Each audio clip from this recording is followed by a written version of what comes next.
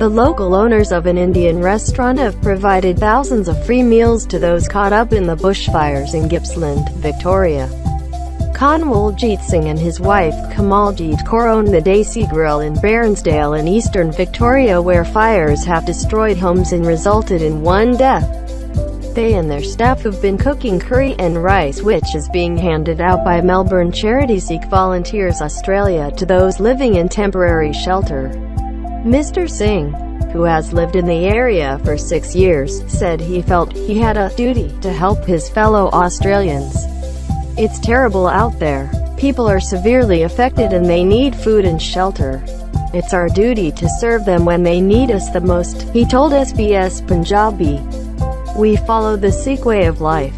We are just doing what other Australians are doing today.